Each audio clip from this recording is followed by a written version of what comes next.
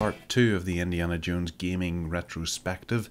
This time we'll be looking at some of the versions of Indiana Jones and the Last Crusade action game that were available during the late 80s and early 90s.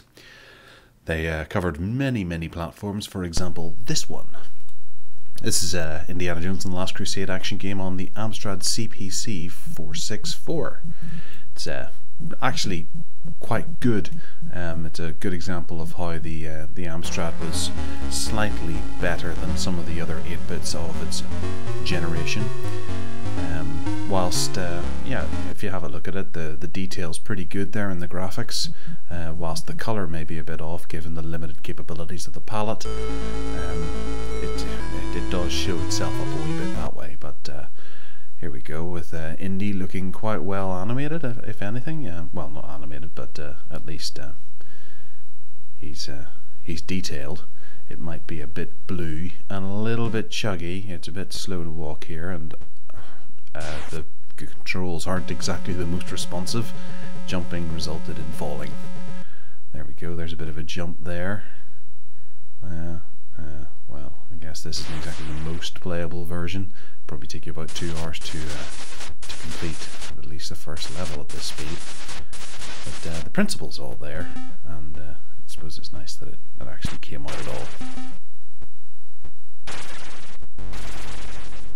One of the nicer versions of Indiana Jones and the Last Crusade in the action game is the Game Boy version.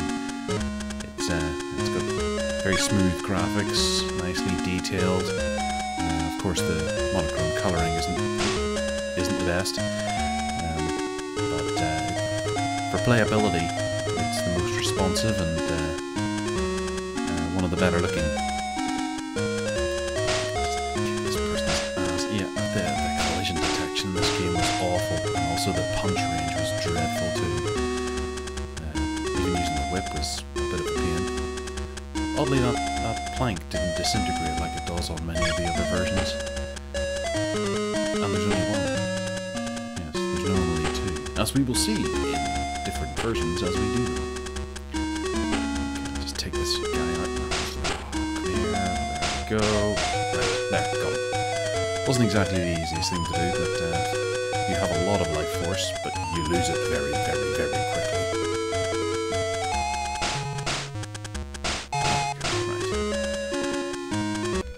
Indiana Jones and the Last Crusade on the NES was a little different. There were 2 versions. There was the typical action game, which we see here, which seems to be somewhat identical to the Game Boy version, but actually looks worse, given the limited palette.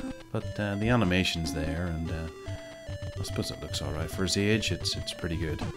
And it's kind of useful that you can actually see the icicles, or the bits of rock that are going to fall from the ceiling and land on you because they're red. Killing people, again, is a pain. Oh yes, the time limit in this game was a real nasty thing. In one of the other versions, you actually have a torch that eventually burns out and you have to walk around in the dark, whereas this just has very limited time limits in between certain areas of the game. Okay, this is quite a tricky... What? Stop it! Oh, never mind. Right, Indiana Jones and the Last Crusade, the other version. This is the one by Taito. It's got adventure elements to it. It's got kind of multi-branching story scenarios. You can choose where exactly you want to go. For example, here, I'm not going to go and get the cross. I'll just go to Venice, which means I'm skipping out a level and heading off in a different direction. Oh, right. We have to... Oh. I had to do something there, but I don't know if I did it. I doubt I did it very well at all. Okay, so we're back to another fork in the storyline.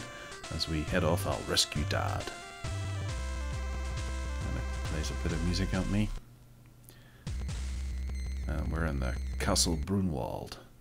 And this is where it turns into a little side-scrolling action-adventure. It's actually quite charming. It's a little more functional than the other Last Crusade action game. You can do more see more, obviously. The doors are pretty big in this castle. And everyone runs everywhere. And you do some ass kicking here. There you go. Little Nazi dead there. Disappears. Very realistic. Okay, and I guess I can go back here and through this doorway. There we go. Yep, it's a maze. There's all kinds of different levels, which is kind of nice. If I had have picked Go and Get the Cross of Coronado, I would have been on a ship, jumping over bits of cargo, kicking people the way Indiana Jones does his high kicks in the film. Going there, and we're down the stairs. Goes here. No. Let's go down there. Yep. Okay. Yep, it's a big confusing castle, and I'm guessing I just have to work my way through here until I eventually find a way out or my dad. But in the movie, the door was wired. Ah, never mind. We'll move on. The version I know best of Indiana Jones and the Last Crusade action game is this, the Game Gear version. I played it for, years. It was the hardest game I've ever played. The controls were kind of responsive, but I guess that added to the... That was a little secret there that I worked out a few years ago. Darn it. It's a game that doesn't require much in the way of thought. It's simple. Graphically, I think this is one of the best conversions. Indy looks real, although yeah, I suppose it should be noted that the PC and the Amiga version have Indy as in his Boy Scout uniform, whereas this version and the Master System and Mega Drive version all have him dressed as Indy going through the caves trying to find the Cross of Coronado. Yeah, I played this game to death when I was a kid. I never completed it because it is unrelentingly hard. You get about 10 lives. And you have a certain amount of life force, and that's very limited. In the scale of the game, the chances of you completing it are very little. Yes, I jumped there and lost life because I hit the roof. Never mind. This is it on the Master System, which is a slightly easier game to play because it gives you a bigger screen, obviously. It's not quite as closely focused in on the character, and you can see what's coming. But it uses exactly the same graphic mechanics as the Game Gear version, and there's not too much in a way of difference at all. This is probably my favourite version of the game, even above the Mega Drive version and the PC version. I would choose this one. It works well, although I'm not very good at it these days. I don't think there was ever any cheats for this game either. That's why I never ever completed it. Of course, I would go back and try again if someone told me how to get infinite energy or something. There might have been a level skip, but the last couple of levels were just so impossible that I would have just given up eventually. Haha, got him. Oh, he got me. Oh. Right, the Mega Drive version. This is the best known version of the game. And in my mind, it's not a patch on the Master System version. First thing you notice is that the character of Indiana Jones is a different sprite. Everything is different about this game, really. Whenever it comes to the art. It's kind of annoying. You've got limited amount of whip usage, you've got limited time because you need more torches, otherwise the lights go out on you. The maze is much bigger than the Game Gear, or well, actually all the other versions of the game. It's a pain to actually punch people. You get hit everywhere. For example, most of the thugs shoot you when they're off screen.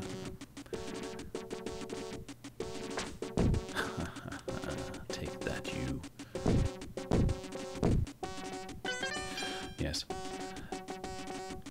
It's a nicer game than most of the platforms that you see. It's very pretty. It has Indiana Jones, obviously, and deadly water. And an epic soundtrack.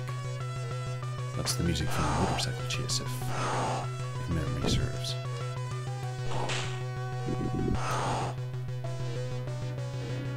You just can't do anything right in this game. You have to learn it. You know, it's one of those games where you just have to replay over and over and over and over again and know exactly where to jump from or what to wait for.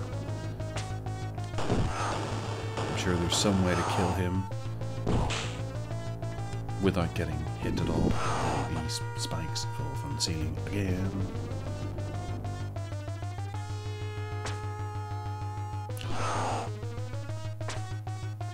Yes, it is kind of maddening, this game.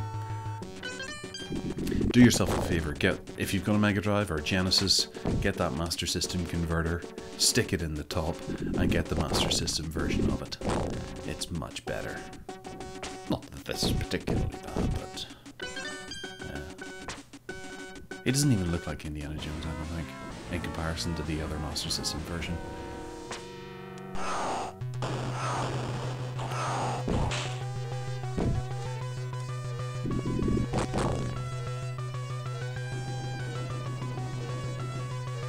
But I suppose that's the difference between 16-bit and not 16-bit, isn't it? The flowing graphics, the speedy gameplay. Right, that's me. I'm done. I'll be back in about a week's time with a look at the graphic adventure version of Indiana Jones and the Last Crusade and a few other games that were released around the same time.